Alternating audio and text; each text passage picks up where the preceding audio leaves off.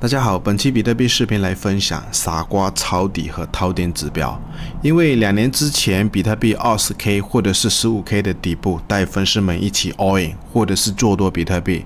现在是一直在想办法能不能猜到未来的顶部，或者昨天 Discord 群免费的小组通知大家一起做多 DOT， 包括这一波 57K 再做多，最近子弹是又快打光了，那等下来聊一聊有利润要不要修正反手。如果你喜欢本视频，感谢点赞订阅小铃铛，或者新粉丝也可以加入我们 Discord 群，上面有我免费分享的交易信号。我们先来看一下 Discord 群这一个免费的小组啊，昨天是通知朋友们这个 DOT 我直接做多了，然后昨天是又加了一笔，把成本降低到目前的这一个 7.074 啊。然后我们可以看一下，之前其实也是有通知朋友 DOT 感觉可以去留意啊，如果有压回到 6.7 的位置可以去做多。然后昨天感觉有可能它跌不下去，所以直接通知朋友们我是直接做多了。或者是现在有利润的朋友也是在问 DOT 的反手要不要修正啊。我的观点是，你可以把止损位一半的仓位改为自己的成本来止损，或者是另外一半的仓位止损还是原来的止损。包括我们可以看一下之前会员的频道这一个 CHJ 目前有利润，有些朋友也是在问反手止损要不要修正。我的观点是，不然也是一样，可以把反手修改为自己的成本位，然后去赌有没有大长线的利润。因为我一直感觉山寨币的行情有可能要来，或者是后面如果还有山寨币要爆发的行情，到时候也会在Discord 群里面，包括免费的或者是会员的频道通知大家。然后我们来看一下比特币周线的这张图表，来观察一下这一个新指标 MVRVJ 粉丝朋友贡献的这个新指标，感觉简直就是傻瓜式的抄底跟套点的指标。我们可以看一下比特币2022年底的这个位置 15K 的底部，这个 MVRVJ 它在这个位置闪现出绿色的信号，或者是就是比特币底部抄底的信号，可以观察一下，当时指标在这个位置的数值大约是在负 0.2 左右啊，或者是我们可以观察一下这个指标之前闪现出绿色的抄底信号，时间可是在2019年，当时比特币价格大约是在$3000到$4000的这个底部，所以这个指标2022年的底部 15K 是命中0.15，或者是2019年的这个底部$3000附近也是命中0.15比特币的底部啊。或者是我们再观察一下更早之前，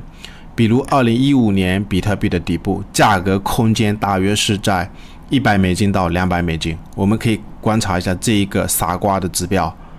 底部也是不断的闪现出绿色的信号，像这种位置买入，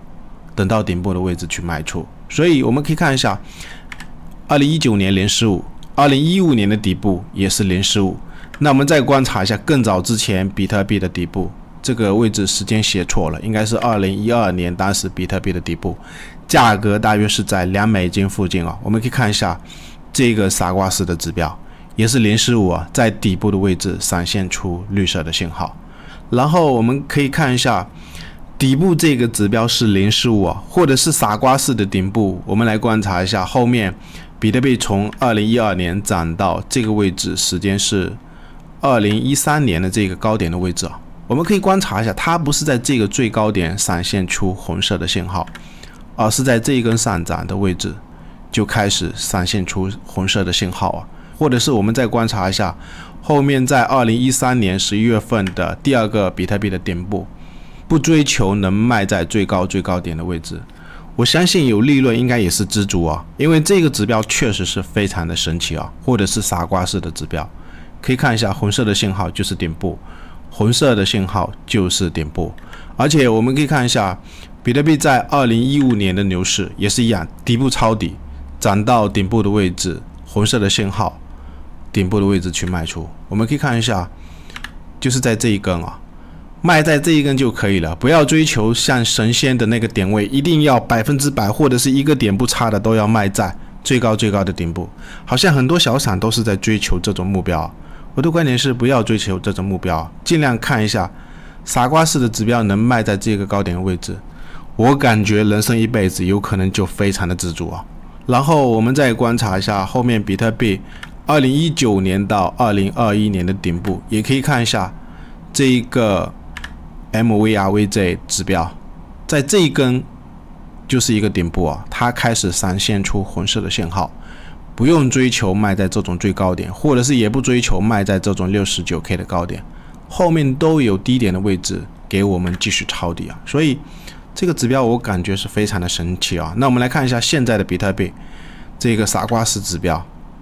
目前都还没有来到这一个